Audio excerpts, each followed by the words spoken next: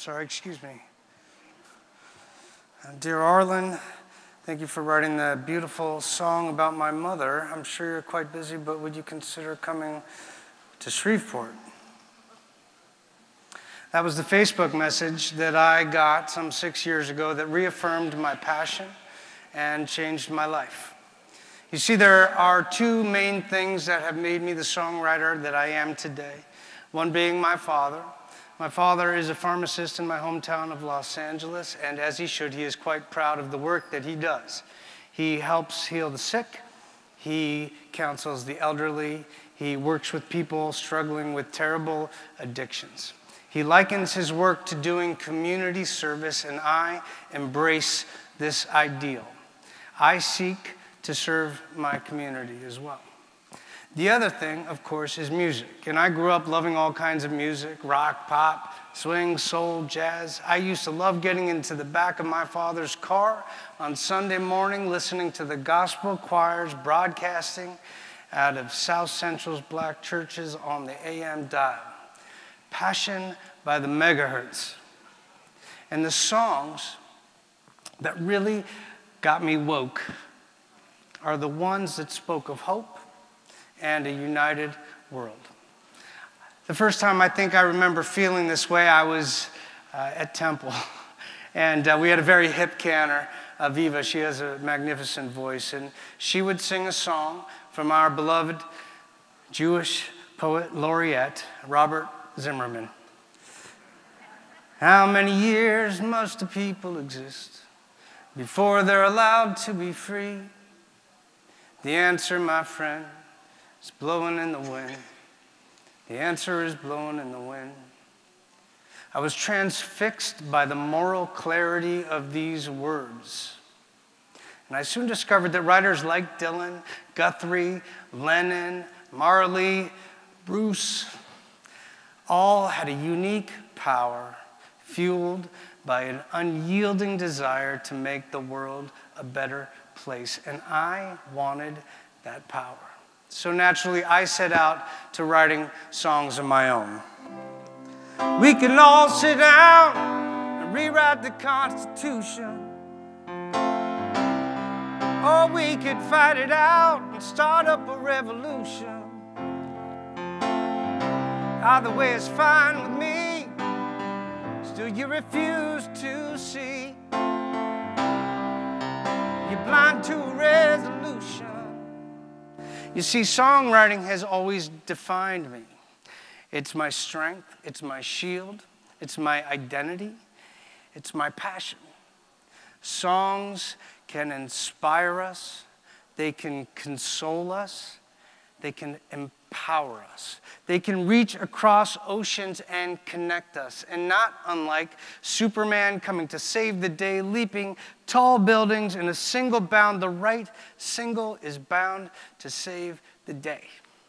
Faster than a speeding bullet. We could take this song and scream it from ocean to ocean. We could really set it off and start up a big commotion. We take hands, but we have forgotten that love is all we've got. And I believe that I could show you. A gentleman approached me after a show in Amsterdam not too long ago. Thank you for the medicine, he said. You are the medicine man. So is my father. It's how we like to serve our community. And today, I am at your service. I started writing this song as I was watching the History Channel at my piano one afternoon. And they were doing a piece on the civil rights era and had focused in on one of the movement's unsung heroes. She was a coal miner's daughter. She grew up in a one-room shack in Tennessee before her father moved the family to Detroit in the 40s, just as racial tensions were really heating up. She had an activist soul. Years ahead of her time, she joined the NAACP after befriending a black woman at her local store. Sarah and she would become best of friends. And from Michigan, they would watch newsreels of policemen clobbering protesters as they marched 600 strong over the Edmund Pettus Bridge, March 7th, 1965, Bloody Sunday. And at the urging of Dr. King, that all people of good conscience come to Selma and march on the Capitol in Montgomery, this 39-year-old housewife decided that she would be one of them, and she would not be dissuaded. It is everybody's fight, she would say. Her name was Viola Gregg Liuzzo. Viola's passion was civil rights, and her power came from the tired feet upon which she marched. Break these chains of silence. Break these chains of violence. We will walk these miles and go home. On the final day of the march, she threw those tired feet into her 63 Oldsmobile that she had volunteered to shuttle marchers back from the Capitol to Selma. And on this particular return journey, accompanied by fellow volunteer Leroy Moten, she was followed by a car full of Ku Klux Klansmen, one an FBI informant. They overtook her car, they forced her off the road, and they assassinated her. She would be the civil rights era's only female white martyr. Hold tight, we're gonna fight, yes I told you. Stand tall, stand upright, you're a soldier. We're gonna take this head on, shoulder to shoulder. I hope you're with me, Viola. I started singing this song at all my shows. I probably sang it 1,000 times. And people would come up to me and ask me, how is it that I have never heard of this woman? They were inspired by her story. They were inspired to act. Some recorded the song on their albums. Others shared her story with their friends. And with any luck, their friends would share her story as well. And there it is, the miracle. You see, by me following my passion and sharing her story, we were making the world a better place. Viola and me.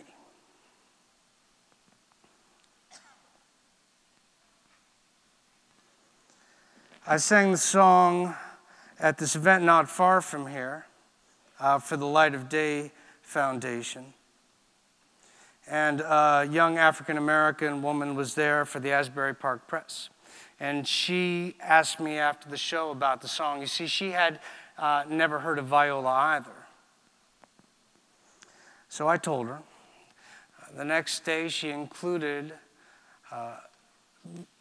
in the article she wrote about the event, the story of me and my song. It was Martin Luther King Day, 2012.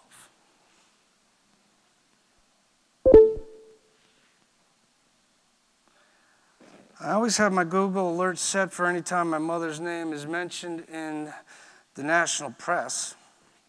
I followed the link to the story about you and your song, and I knew immediately that it had to be about my mother.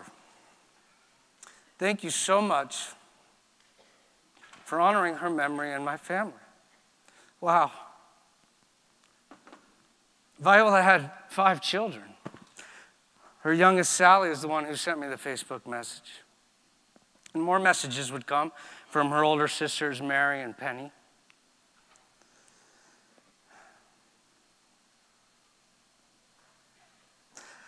I spent the better part of the evening crying, not only for the shared grief and loss of their mother, but tears of pride and joy that my song could reach out and connect with her family and bring them solace. They asked me to join them in Shreveport for an event to perform my song that was honoring their mother, and of course I said yes. Many years later, in several events, I grew quite close with this family. Penny, Mary, Sally, their brother Anthony. And 3 years ago, we went down to Selma for the 50th anniversary of that march in 1965. And we stood at the foot of the Edmund Pettus Bridge, and we gathered at that very place on Route 80 where Viola's light was extinguished. The place where this story began. And I stood at that hallowed place, and I sang a new song.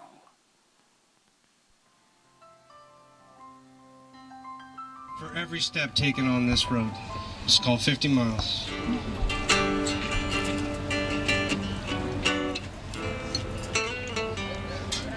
"50 miles from Selma to Montgomery, and every mile is etched upon my memory. Over the river, over earth and stone, Looking for a better way back home. Fortune smiles on those who love and do good deeds. Teach your child to dream and give them what they need up and over this mountain. We're gonna push this stone, looking for a better way back home. Cold water running under this bridge. Tell Martin we're still marching for him. Sweet lady, you've been waiting too long. It's time you got to sing your freedom song. The waterline keeps rising.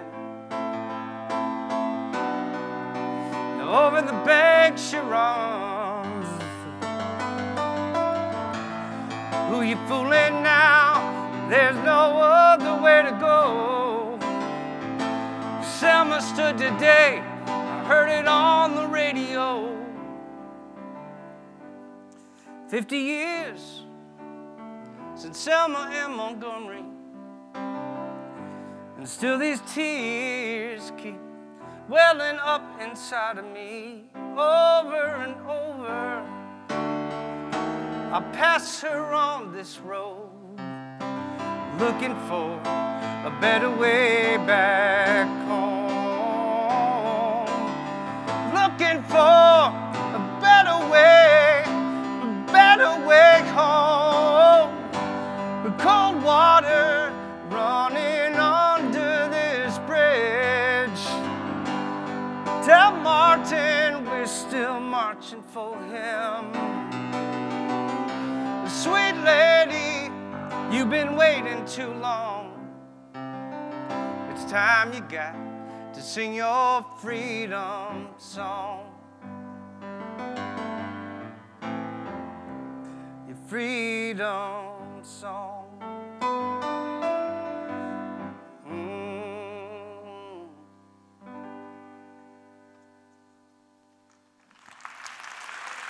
Thank you.